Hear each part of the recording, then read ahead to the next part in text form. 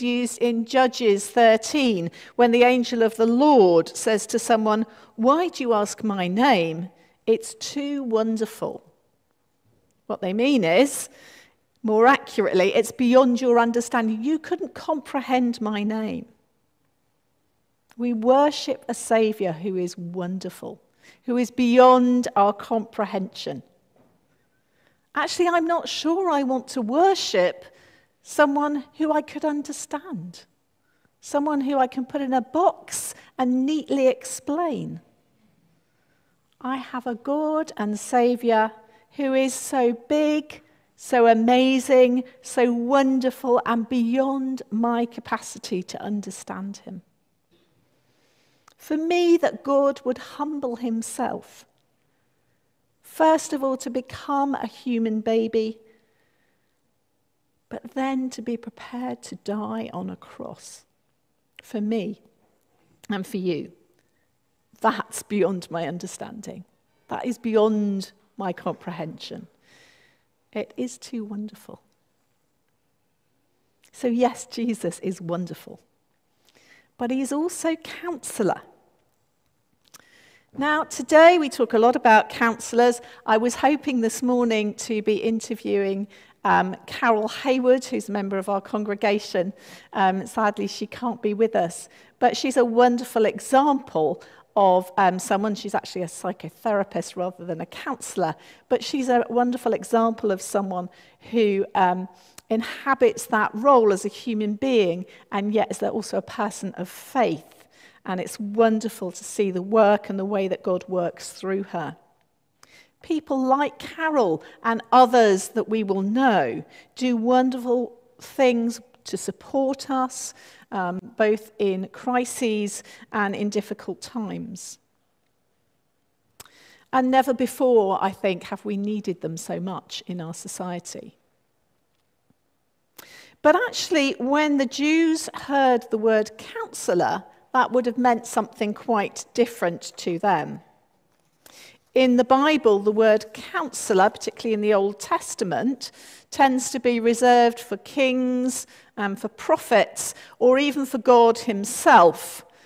In all three persons of the Trinity, you will find the word counsellor used in the New Testament, more commonly for the Holy Spirit, but also for Jesus, and in the Old Testament, more often for God. In Micah, for instance, we see that word used. Why do you now cry aloud? Have you no king? Has your counselor died? And in Isaiah 28, verse 29, the Lord Almighty, wonderful in counsel and magnificent in wisdom. Now, we have some wonderful counselors around, and we are grateful for them. But this is a reminder that we, each of us, have a personal counsellor in Jesus. One who knows us so intimately that he knows us actually better than we know ourselves. I wonder what you think makes a good counsellor.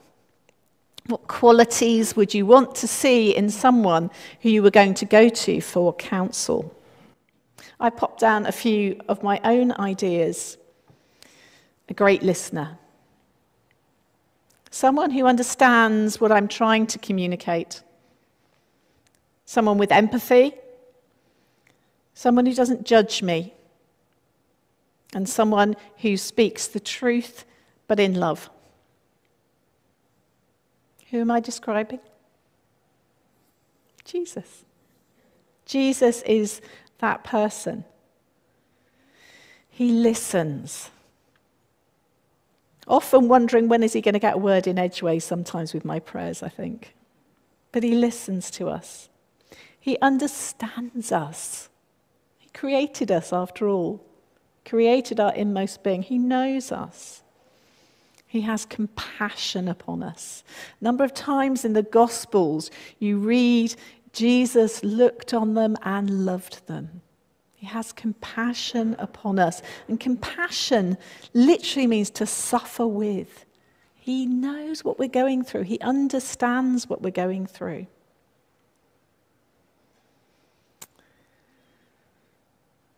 Sometimes we pray things, don't we? And we think, well, why didn't God answer that? And I think it's usually because Jesus knows better what I need than what I think I need. I'll give you an example. Have you ever prayed for patience? I used to pray this a lot when my boys were little and driving me nuts. I would pray, Jesus, give me patience. Do you know what? Jesus never answered that prayer. Usually, straight after that, my boys would be completely manic and I'd be tearing my hair out. Now, when I look back at that, I realise actually I was praying the wrong prayer. That actually what I needed to do was learn to depend upon Jesus in that situation. And what I was wanting was the quick fix. Just give me patience. I can sort it out. But he wanted to teach me to lean on him. Sometimes I pray for concentration. I don't know about you, particularly if I've had a busy day but I want to pray, but I'm finding it really difficult to concentrate. My thoughts are all over the place. I'm thinking about what I'm going to cook for dinner or whatever. And I pray for concentration. Does it work? Not very often. And again, I think that's because actually Jesus says, no, that's not what you need. What you need is persistence.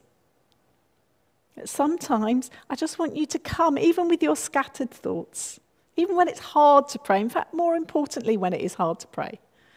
Come. Just come with all those scattered thoughts and just come to me. Jesus gets to the heart of what I need, not what I think I need. Because actually, he knows me better than I know myself. And one of the things I'm going to do in these video reflections is look at the way in which Jesus in the Gospels shows himself to be that wonderful counselor. His encounters with individuals. Colossians says that in Jesus are hidden all the treasures of wisdom and knowledge. All the treasures of wisdom and knowledge. He's the perfect counselor. Because he knows us completely. He created us. And he has that wisdom to guide us. Not only that, he knows what it's like to be a human being. That is the wonder of Christmas, isn't it? He knows what it's like to be human. Hebrews 4, verses 15 to 16 says this, we do not have a high priest, that's Jesus, who is unable to sympathize with our weaknesses. But we have one who was tested as we are, yet without sin. Let us approach the throne of grace. Grace, not judgment. Hear that. Let us approach the throne of grace with boldness, as we have received, so that we can receive mercy and find grace to help us in the time of need. Mercy and grace is at the throne of Jesus Christ. And that's a wonderful place to be. And it's a wonderful Advent promise. Human counselors do a wonderful job. And Jesus can work through them and does work through them. Jesus is the ultimate counselor. And by his Holy Spirit, he dwells within each one of us and is able to help us. And I believe he wants to help us not just with those big crises, but in the small things of our lives as well. Never ever believe the devil's lie that Jesus is not interested in you and all you are going through. One of the things as I was preparing this talk today that Jesus put on my heart more than anything is how much he loves us and how much he just wants to have that intimate relationship with us. So that your everyday, the smallest needs, we can bring to him. But this was a wonder to me, and I think I'd read it before, but it hadn't really impacted me. A couple of weeks ago, Chris was talking to us about John 17 and Jesus' prayer and how Jesus prayed for his disciples, incredibly just as he was facing the cross. But he also prayed for us, for you and I, for his future disciples. But do you know what Jesus spends most of his time doing now? Praying. He's still praying for us. In Hebrews 7, verse 25, it says this: He is able, Jesus is able, for all time to save those who approach God through him, since he always lives to make intercession for them.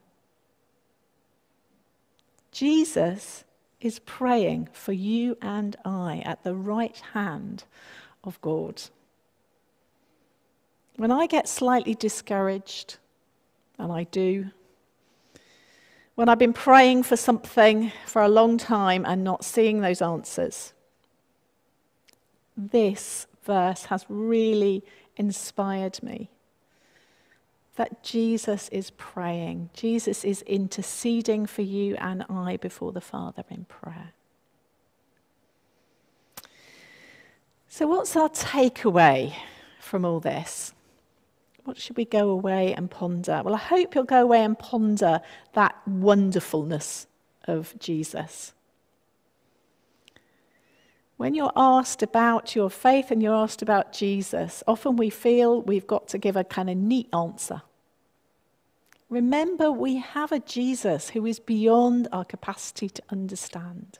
We don't have to communicate a small Jesus.